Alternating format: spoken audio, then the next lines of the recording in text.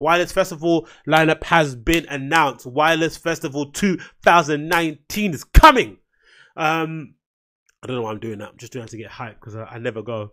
Never been to Wireless Festival. Was meant to go a couple of years ago, but didn't end up going. My brothers have been a couple of times and they fucking loved it. But my brothers are in that perfect age range for Wireless Festival. They're between 21 and 26. Or yeah, let's say 19 and 26. They're in a perfect age bracket to enjoy wireless, right? They have enough of a repertoire knowledge base of music in order to deem what's good or not. They like what they like based on their age, and all of their groups, all of their social groups, their friends, whatever, go there or wish they could be there. For those kids, wireless is probably like their Coachella. For the most part, it really is. It's like the biggest thing for them. They were talking about it after the festival. It's like when I went to LA, I kind of remember I was annoying the brunette and a few of my friends because I was talking about LA for I don't know, maybe 3 months after I went, right? Because it was such an amazing experience when I went to see golf. I went to the Golf Wang Festival, went to go to Laugh Factory. I saw Crystalia perform. I saw Whitney. I saw Tiffany Haddish before she was a star. All that sort of shit, right? So I went to the Rainbow Cafe and bumped into a few celebrities there.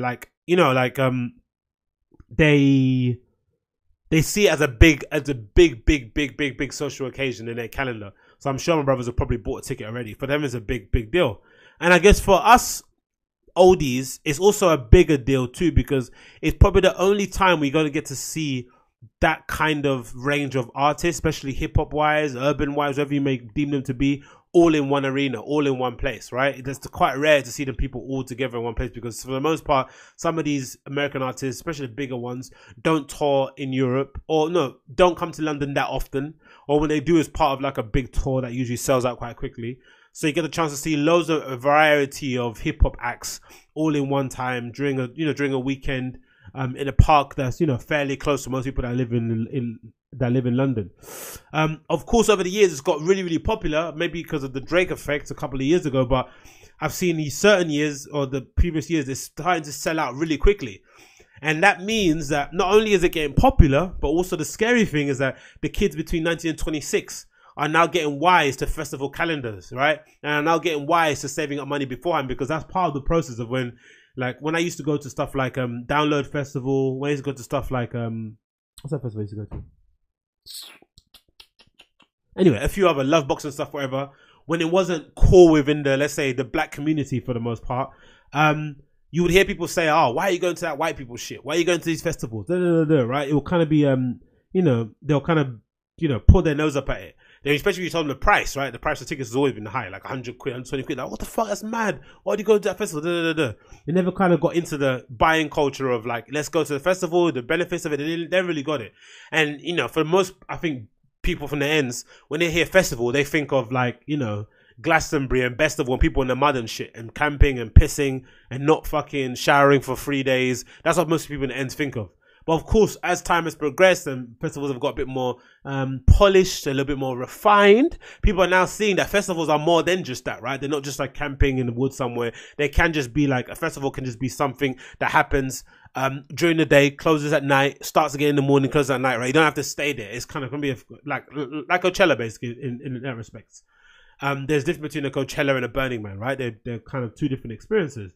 So now, because of that, I've seen there's a difference in buying culture, because this means that, or buying habits, or prospecting what you want to do in the summer. This means that people from the ends are deciding what they want to do for summer, holidays, whatever they want to do. Because I've seen it's quite popular, especially my brother's always the kind of the way I tap into what's happening in the black community, and I've seen a lot of companies that they kind of follow on Instagram that do these package holiday deals where they go to like I think it's Lisbon, I think they might go to Ibiza, a few other places in Spain. These package holidays where they take kids basically from ends, or people from the community. So they take them sometimes on a boat, sometimes they take them on holiday package deal, and they do the whole kind of like island hopping, island tour things, whatever young people get up to in those kind of islands.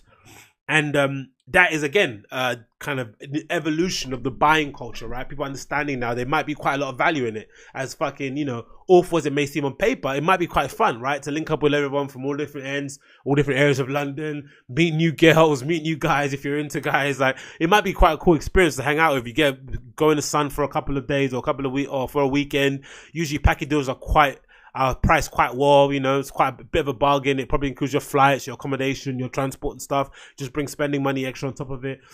The sellout of this wireless festival has shown again that really people are hip to how beneficial it is or cost effective to go to a festival.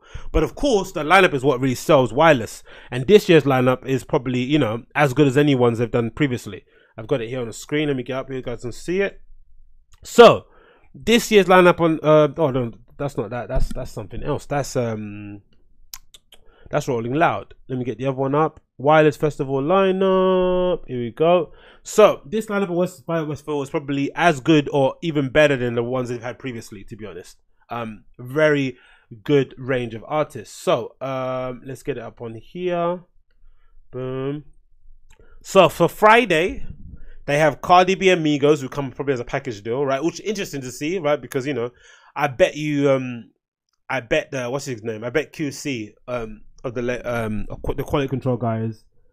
I bet they're super happy that they're Offset and Finger are back together, right? Because if they come as a package deal and you have to book them for these events and they weren't together, it'll be so awkward every single time they go on festival. So that's cool. You got Tory Lanez and LMA had a big year last year. The album Booed Up obviously took over the charts. Fredo's been on fire since he's come out of prison. Tyga also has dropped a couple of big hits. He's getting a little bit played out because he seems to always trying to reproduce taste, but you know, that's Tyga, man. He occupies a certain spot within hip-hop, right? And whether he does well, he does it really well. Whether that is, I don't know how to define it, but he does it quite well. Bugs Malone also had quite a big year. Lil Skies, I'm not too familiar with, and I'm not sure if that many people in the UK know who he is, but I'm sure they book these people based on algorithms and metrics on who listens to what. So I'm sure there might be a few people that listen to Lil Skies. IMDb, she's really popular too. A lot of girls like her. I've not really listened to a lot of her music. Heady One, I'm familiar with, and I like a lot too. NSG, I've been blowing up. Whenever I play out, usually I always get, that's the one request I get quite a lot. Have you got NSG? Have you got NSG? Have you got NSG? That's quite good. Malik Berry will be awesome as per usual. Always a good live performer. B Young, I think, has been on here a couple times in a row now, which is quite a good acknowledgement of how good of a live show he must put on in general. So he's performing again on Friday, and they got Yinka, who I'm not familiar with, and Tim Westwood DJing. So that's a stellar lineup on Friday. Then on Saturday, right, to make even more fucking FOMO of this, Saturday they've got Travis Scott, Future, they've got Lil Uzi Vert and Young Thug, Juice WRLD and Steph London, Trippie Redd and Sheck West, M Huncho and Sweetie, Unknown T and Ambush, Still Bangers and Cadet, Digga T,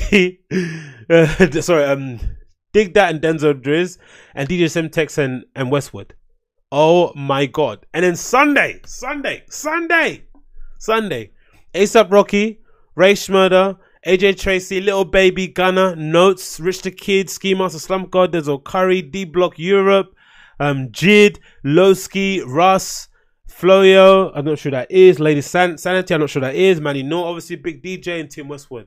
Absolutely insane lineup. Absolutely insane.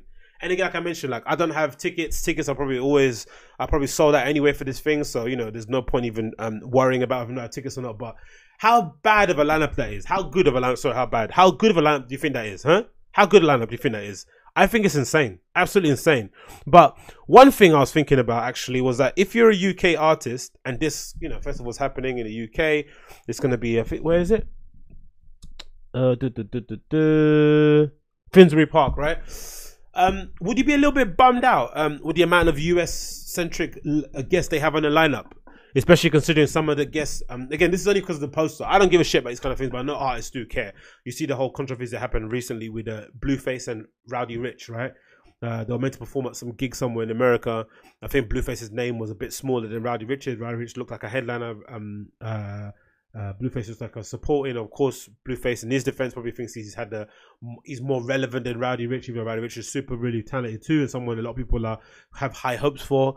And he kind of backed out of the whole concert because he didn't feel like he was getting the respect he wanted on the flyer, on the poster. So I'm sure publicists, agents, whoever they are, managers who do all that thing are very finicky about where their artists are on the list and how small their text is compared to everyone else. And you saw a little bit of that in the Fire Documentary Festival, right? And the Fire Festival documentary where the kids like kind of stressing over the font size of a certain artist that's featured on the lineup. But I'm wondering if it's a UK-based festival, London-based for the most part. You know, UK music has been popping up this last few years. A lot of the kids, especially my little brothers, they don't listen to any US music, if not that much at all. Maybe my youngest brother does a little bit, some Tyler the Creator, some A$AP Rocky and shit. But for the most part, they only listen to UK music, only UK music. So a lot of the youth, like, that's what they listen to on their iPods or their players or whatever they're using their phones with, right?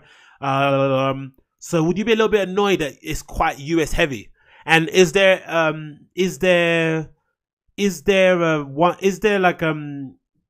would it be possible to have a festival that was similar to this, that just focused on promoting UK acts? Whether they be hip hop, whether they, you know, because I'm sure there's loads of good bands we have, loads of good like kind of roots style band, like jazzy type bands. I'm sure there's loads of really cool girls doing like really interesting versions of pop, right? It's similar to like Mabel and shit like that. There must be a lot of people out there who are doing that kind of stuff who could be featured on a stage, and it might be a good look for everyone, right? Imagine having Notes and then seeing those guys headlining these shows, right? And then maybe bringing through a few Afrobeat guys over. Maybe they cost too much, whatever, but is there a reason for it? Or maybe bring over some guys from Europe, right? Some of the French dudes and all that malarkey. Like, is there a reason for it? I think there might be, you know, because as great as Wireless is, looking at the lineup, it just looks like, you know, our version of Rolling Loud. Which is interesting too, because I've heard rumors that Rolling Loud, they might create a Rolling Loud in London. That's what I've heard. I've heard rumors of they wanting to partner up with somebody and do a Rolling Loud in London, because they've got LA, Miami.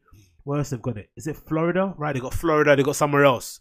So I've heard they might want to do a Rolling Loud London. And of course, if you're not familiar with Rolling Loud, for the most part, their lineups are, you know, solely US based, and they're kind of, you know, well known for promoting SoundCloud hip hop artists, right, or hip hop artists for the most part. And kind of like they're really most popular for reacting really quickly. If somebody's hot on the internet, you know, you get booked on that stage really, really fast. So there might be a rationale for there might be an idea for having something of that ilk in the UK. Maybe not so leaning to hip hop, because maybe, you know, there might be, like I said, there might be more music out there than just hip hop. Like someone like a Bakar, I'm thinking of, who's quite popular in the UK. He should maybe be headlining a festival or doing something of that kind of ilk. That would be quite cool to see. But you don't really see it because, again, you know, they're concentrating mostly on that. You know, I don't know. I'm of that thinking. I'd love to see Giggs headlining a festival, you know, not being, you know, the second act on a thing. Like, that could be so super cool, interesting to see. But I don't know. What do I